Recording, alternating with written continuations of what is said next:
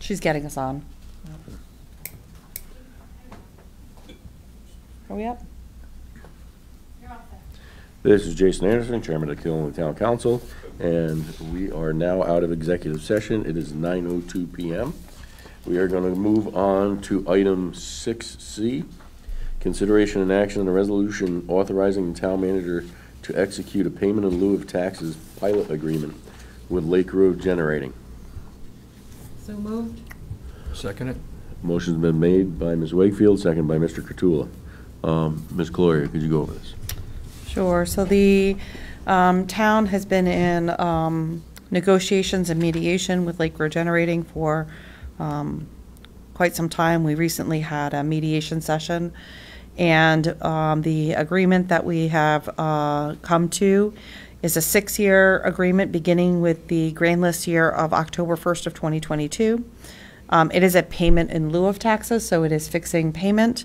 The first year of payment is $4,350,000, and that payment escalates each year by 3.5%. So we did get an escalator factor in this agreement. And that with that escalation factor, it does bring, in the 6th year of the contract, it does bring the calculated fair market value just under $341 million in value, which is relatively close to what our assessed current appraised value is. The other component that they agreed to was our current agreement or the expired agreement has a clause in it that triggers if they increase capacity at the plant by cumulatively more than 10%, then the payment in lieu of taxes would also modify in accordance with that percentage. They agreed to change that percentage from 10% to 3% for this agreement. So that's the framework. It's a 6-year agreement. The first payment for grand list October 1st of 2022 is $4,350,000, increasing 3.5% annually for the full 6 years, which ends the agreement with a payment of just under $5.2 million.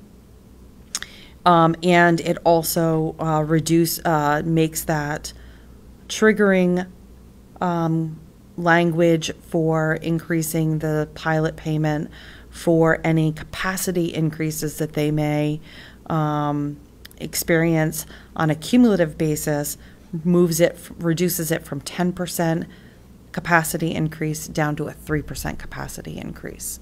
Again, the council chair, vice chair attended that mediation session. We really feel that this is a fair and equitable settlement, and it would require Lake Road Generating to withdraw all tax appeals that are currently pending. Thank you. I will say, looking at the last payment of $2.9 million for the fiscal year of 2021, jumping to 2022, we're going up $1.4 million. So you're looking at about a 42, 43, 44% increase that first year over what they had been paying, which is a substantial increase. And then it continues to increase to, as Ms. Colorio said, the 6 years, almost $5.2 million, which at that point you're looking at about a 66% increase over what their payment was in 2021.